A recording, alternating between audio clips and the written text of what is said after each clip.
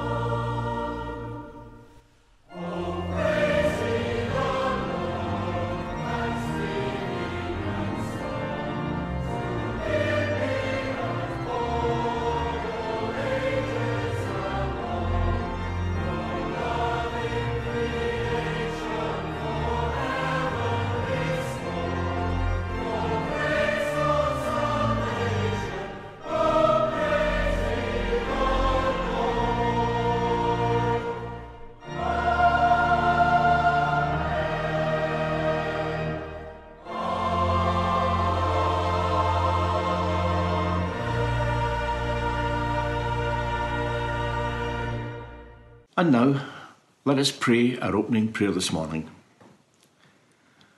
Lord and Master of all, we come to you today to surrender our lives once again as our act of reasonable service. We come acknowledging you as the one who has given us breath and has put your life-giving Spirit within us. We come proclaiming that Jesus shall reign as our Saviour and Redeemer, and rejoicing in his perfect sacrifice for all our sins. And we come in a repentant spirit, for we know that we have not loved you more than any other. We have not given you the place in our lives that is above all things, and we have worshipped the idols of this world, letting them control us and steal our freedom. Lord, in your great mercy, forgive us for these and all our sins. Create in us a right spirit, and renew our hearts in love for you. So grant us a fresh start, true to our words, committed to our vows, and living as though you really are our Lord and Master, in every way being like your Son, and shining with his radiant life. We ask it for Jesus' sake, who taught us when to pray to say, Our Father, who art in heaven, hallowed be thy name, thy kingdom come, thy will be done on earth as it is in heaven. Give us this day our daily bread, and forgive us our debts, as we forgive our debtors. And lead us not into temptation, but deliver us from evil. For thine is the kingdom, the power, and the glory, forever. Amen. Good morning, boys and girls. I hope you're well, and I'm so glad that you could join us this morning. Now, just in case you think you've tuned into the wrong programme, Gardener's World, you haven't. I just want to talk to you about gardening and the opportunity we had during lockdown to sit in our garden or play in our garden. And it was nice sunshine as well, so that was lucky. But I decided that I was going to take it a step further, and I bought some seeds. I bought all these little seeds, vegetable seeds and herb seeds, and I planted them in my garden. And it's been great fun, as you can see, watching them growing. Here is a little parsley seed. Look at the size of it. And here is a little lettuce. They've still to grow quite a bit. But this sunflower, this lovely little sunflower, is coming on quite well, isn't it? But this big daddy, as you can see, he has grown enormous. That one's going to be 6 feet tall. And I've got some sweet peas. They're coming on great. I've got some beetroot. Look at my beetroot coming on. And I've got this nice tomato plant. Can't wait to get tomatoes from that.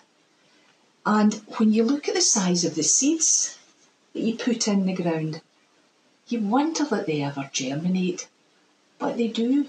Look, oh, one's just rolled off there. But there's some peas on there, and some lettuce, and some chives. And it's amazing how they germinate and grow into nice plants. But you know, they all need the right conditions, or they will never germinate. And what they need is water. They need a lot of water, and they need sunshine. A lot of them need sunshine. Some flowers, some vegetables don't need sunshine. They need dark, like potatoes need the dark to germinate. But if they don't have water and they don't have oxygen, and they don't have the right conditions of sunlight or darkness, and weeding, constant weeding, they will never germinate. They will never germinate and grow into what they're supposed to be. They need the right conditions. And sometimes, as we saw, the smallest seeds can have the biggest effect. And isn't that wonderful to know? You just think you're throwing something in and it'll never grow. And then all of a sudden, look at the size of some of the things you can get. They're beautiful and they're so exciting to grow. Now, do you know, our faith is a bit like that. So, to move that out the road. Our faith can be a bit like that. If it's not nurtured, our faith won't grow. If it's not germinated, we don't plant the seed of faith, it will never grow. But just like planting the smallest seed, sometimes they can have the biggest effect. So we shouldn't worry about the size of our faith, as long as we have faith.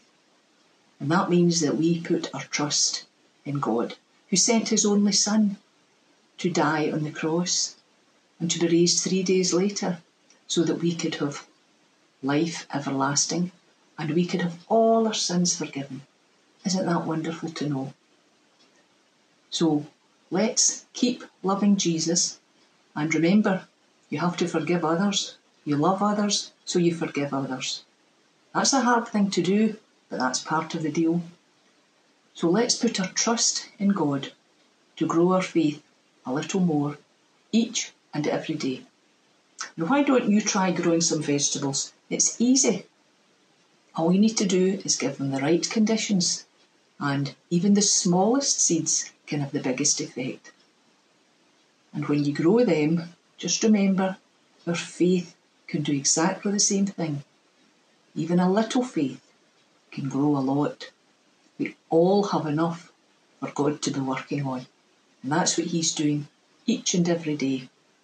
If we put our trust in God through Jesus, he will nurture us in our faith, and we will grow a little each and every day. Well, it's been great talking to you today, boys and girls, and I hope to see you again soon. Until then, from me and my plants, bye-bye. Good morning. Today's reading is taken from Luke chapter 17, verses 1 to 10. Sin. Jesus said to his disciples, "Things that make people fall into sin are bound to happen, but how terrible for the one who makes them happen. It would be better for him if a large millstone were tied round his neck and he were thrown into the sea, than for him to cause one of these little ones to sin. So watch what you do. If your brother sins, rebuke him, and if he repents, forgive him. If he sins against you 7 times in one day, and each time he comes to you saying, I repent, you must forgive him. Faith. The apostles said to the Lord, make our faith greater. The Lord answered, if you had faith as big as a mustard seed, you could say to this mulberry tree, pull yourself up by the roots and plant yourself in the sea, and it would obey you. A servant's duty. Suppose one of you had a servant who is ploughing or looking after the sheep. When he comes in from the field, do you tell him to hurry and eat his meal? Of course not. Instead you say to him, get my supper ready, then put on your apron and wait on me while I eat and drink. After that, you may have your meal. The servant does not deserve thanks for obeying orders, does he? It is the same with you. When you have done all you have been told to do, say, we are ordinary servants. We have only done our duty. Amen. I belong to the generation that, unlike today's, had very few comments on their school report card. My most common comment was, could do better. There's a story of a mother who went into her daughter's bedroom, and on her bed was lying a note. With the worst premonition, she picked it up and began to read it. Dear Mum, it is with regret and sorrow that I am telling you that I have eloped with my new boyfriend. I have found real love and passion, and he is so nice with all his tattoos and piercings and his big motorcycle. But it's not only that, Mum, I'm pregnant. But my boyfriend said we'd be very happy in his trailer in the woods.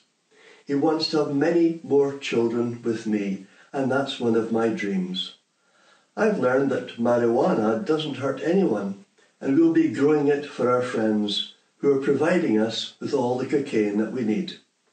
In the meantime, please pray for science to discover a cure for AIDS, for my boyfriend to get better. He deserves it. Don't worry, Mum. I'm 15 years old now and am able to take care of myself. Someday I'll visit so that you can get to know your grandchildren. Your loving daughter, Judith. P.S. Mum, none of this is true. I'm at a neighbour's house. I just wanted to show you that there are worse things in life than my report card, which is in my desk drawer. Well, the Gospel of Jesus is not a report card that says, could do better. It's a divine inspiration and encouragement to find life, real life. It's good news, not bad news. During the lockdown, many found time heavy on their hands. Some said they're just killing time. But one writer said, that is to commit suicide by degrees, because you plus your time equals your life, and you just have one life, and it can't be wasted. The good news is that God can give you fullness of life with no killing time and no filling time either, but living time. The gospel convinces all people that they have potential. Tell a kid that, and they're energized. But all, of whatever age, if they have faith, have within them what it takes to be much more than they are. We read today the parable of the mustard seed. In it, Jesus tells us, although faith is the smallest of seeds, it can grow to have the biggest effect. It just needs the right conditions in which to grow. Now think about this. No one can say that they are a little bit pregnant. Similarly, there is no such thing as a little bit faith. One writer has put it this way: faith is an overwhelming power, no matter how weak and unshowing it may seem. Given half a chance, It will take over and direct our lives, comforting us when we are discouraged and challenging us when we are complacent. Let me show you just one aspect of living by faith. You become much more forgiving than you've ever been. The disciples were told to forgive a brother 7 times, even in a single day. This is quite astonishing to them, since the rabbis had taught them just to forgive 3 times. So Jesus had doubled that and added 1. He later told them to forgive 70 times 7 times. The point is that Christian forgiveness far exceeds the best the world can achieve. A person who is growing in faith will grow in the ability to forgive and forget. And that's a very freeing experience. If we want to grow, we have to practice forgiveness. It's hard at first, but it's easier once we understand just how much we have been given for all we've done to hurt God and others. That makes it so much easier to go out and forgive. The alternative is to be all screwed up with anger and bitterness. That just wrecks life. If we approach something like forgiveness saying, it can't be done, then it won't be done. But if by faith we say, it must be done, then it probably will. God delights to give more faith to those who will use it, whether to forgive or to do things that seem impossible. Jesus shocked his disciples by the breadth of his forgiveness and by the extent of his faith. He has planted his seed within us. He is living in here, and we all have the potential to grow into something magnificent for him. We can't let others say to us, oh, you'll never amount to anything much. The devil wants us to believe that kind of lie. He wants to restrict our lives. Jesus wants to grow our lives, and we can do so by committing ourselves to be his servants and to do what he wishes. That's all that's required for the whole process to germinate and grow into that powerful force that enriches so much of our lives. He's not looking for great overblown gestures, but humble service. You don't have to run around like a headless chicken trying to do as much as you possibly can. You just have to do what you're called to do. You don't have to go off to some jungle to convert some tribe. You have to fulfill the unique and God-given purpose that he has for you. So isn't that good news? But it actually gets better. For this means you can stop comparing yourselves to others and get on with living out the faith in the way that you're meant to do it. If you're a single mum, you have to stop wishing you had the stuff that married folk have and get on with the privilege of rearing your child in the way that God would want. And that's a high privilege. If you're a service worker, you have to stop wishing you were a manager and get on with the privilege of being God's person in the area of service that he has for you just now. Jesus was a servant, and he has elevated service to the highest rank of all. Just do what he calls you to do. Do it well, and know that's exactly what he wants from your life. You don't need fame or fortune, just faith. And if you love him, then that's the perfect response to his love for you. And that's all he wants. Once upon a time, it was a mother's 50th birthday. Oh, horror of horrors for a woman to be 50. Her children, who loved her very much, were determined to make that birthday truly spectacular. They rented a hall, hired an orchestra, invited a huge crowd, and ordered dinner from the best caterer in town. Each one of them gave a little speech about how wonderful their mother was. So hard did they work to make the party a complete success that they wore themselves out, and they bickered throughout the whole evening. Each one tried to outdo the others in professing love for their wonderful mother.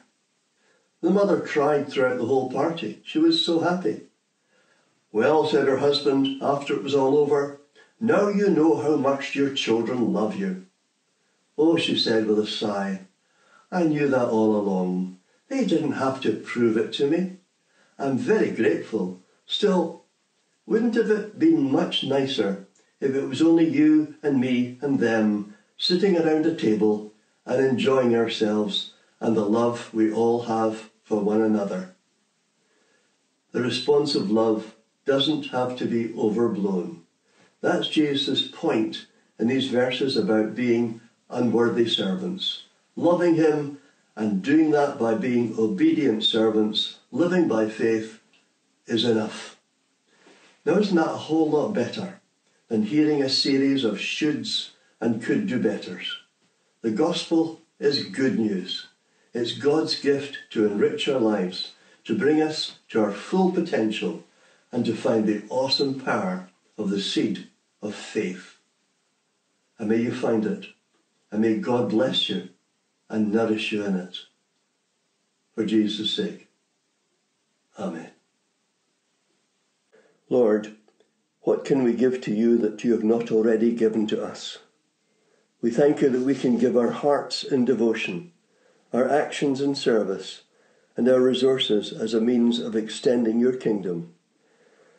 So today, receive all our offerings of whatever kind to strengthen the work of our churches, to extend our pastoral care, to sustain the preaching of the word, to be in our communities as a shining light of hope. We pray in the name of Jesus, our Saviour and Lord. Amen. Let's come together once more for our prayers of intercession. Let us pray. Lord our Saviour, we rejoice that we have a God who has come to our world and knows all about our human struggles, hurts, pains and weaknesses. You know what pulls us down and makes our lives unhappy. You know what limits our enjoyment and crushes our sense of fulfilment and leads us to question our faith and our purpose in life. Yet, in and through it all, you know how to bring us joy, hope and your abundant love. So we pray this day for folks known to us who need our understanding. Many with behavioural and relationship issues, stresses and strains in their lives that wreck their joy, pressures that are too great for them, loss of hope, low feelings, anxiety about their businesses or about finding a job, and about supporting their family. Lord, you know all that they are going through. May our prayers, our listening ear, and our compassion be the help that they need to get them through this difficult time. Hear us as we intercede for them, and may we see the sun shine in their lives once again. We remember those who are seeking healing of body or of mind, remembering those who are still suffering from the coronavirus and its aftermath, those with cancer, anxious about their treatment, those with all kinds of illnesses whose treatment has been paused due to the focus on the pandemic. Lord, the healer and the Prince of Peace, may you bring your light of hope into their lives and let them find assurance and certainty in trusting you for their future.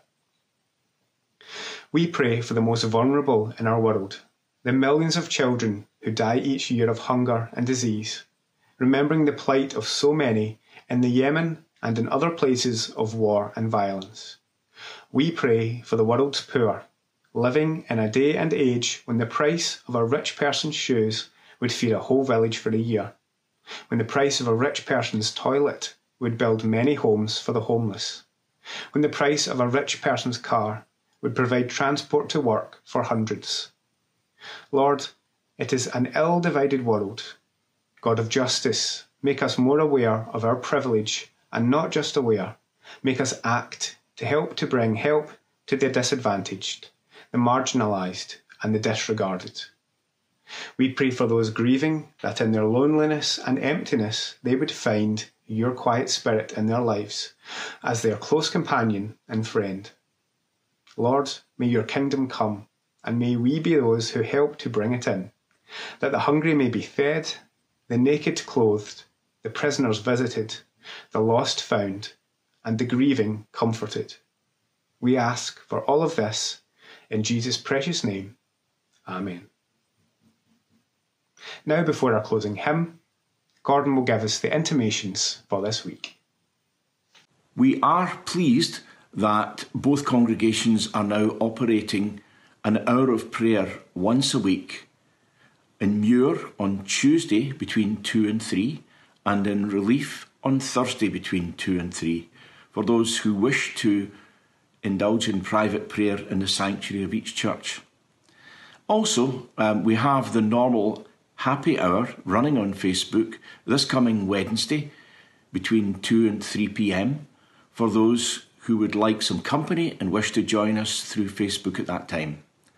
Now let us proceed with our service of worship today.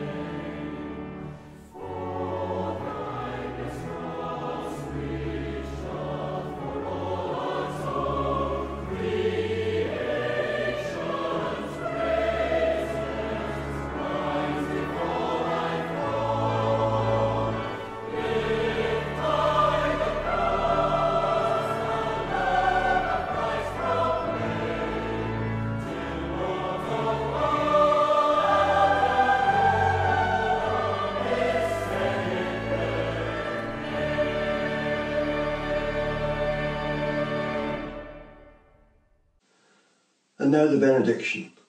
May our God, who loves you and embraces you as his child, bring you all the grace that you need to cope with everything in this coming week, knowing that his grace is sufficient for you. So may the blessing of God, Father, Son, and Holy Spirit descend upon you and remain with you and with all whom you love throughout this day and forevermore.